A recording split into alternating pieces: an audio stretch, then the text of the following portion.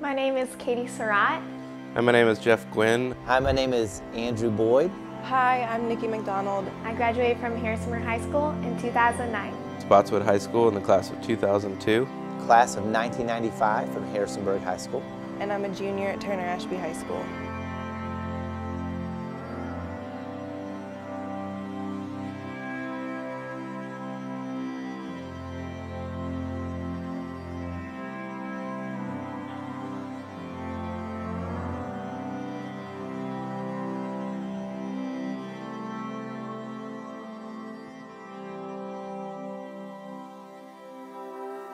I grew up in a broken home. I walked into the high school just hurt and with a lot of pain, just wearing a mask.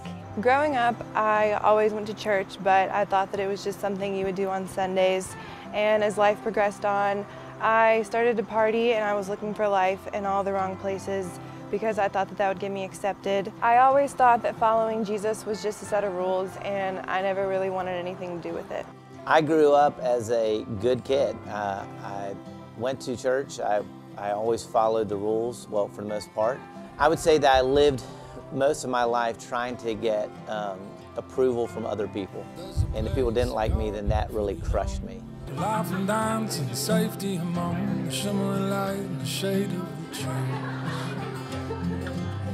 tree. When I started as a freshman at Spotswood High School, I went to Young Life Club, met Jeff Stables. When I was in 8th grade, we had a phenomenal PE teacher named Joe Slater. When I was in 8th grade, I met my wildlife leader, Janie, and she was really nice to me, and I thought that that was really weird because I never met anyone as nice as her. We would do Bible studies early in the morning, 6 a.m. at Waffle House. He came to my wrestling matches, my cross-country meets. My Young Life leader was Julie Landis. I met her the first time in Harrisonburg High School lunchroom. So confused, why was a college girl walking into a high school lunch? She walked through so many different stages of life with me, through ups and downs, and she became one of my best friends. And that really impressed upon me just how Jesus is real and present in every part of someone's life. And he just demonstrated that to me through the time that we spent together.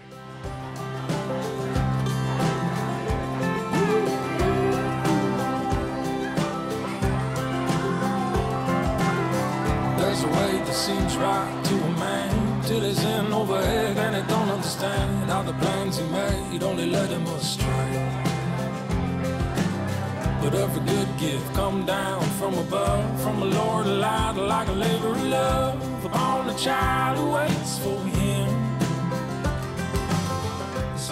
I decided to go to camp in 2008, and just being from a broken home and from a fatherless home, it was the first time I heard about my Father in heaven, and it changed everything.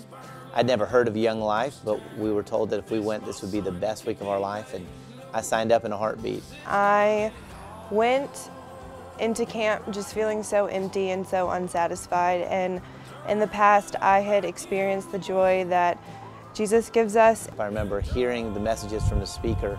I remember being transformed and really saying to Jesus, if you are real and what you've done is real, I want to live life with you. I realized that He's enough for me and that He's always going to be there no matter what, and I can't imagine life without Him now. That was the week I decided that I'm going to be all in. I'm going to give my life to Christ, and I've never looked back.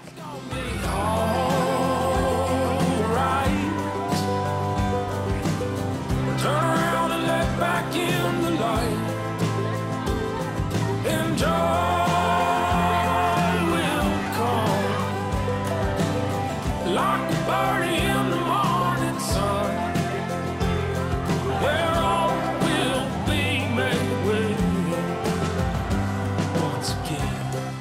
My life with Jesus now is just so reassuring to know that no matter how many times I mess up, Jesus is always going to be there no matter what. And He makes me want to fill my day with Him and show other people the joy that He brings me, and show people how He's made me so happy and so full with life.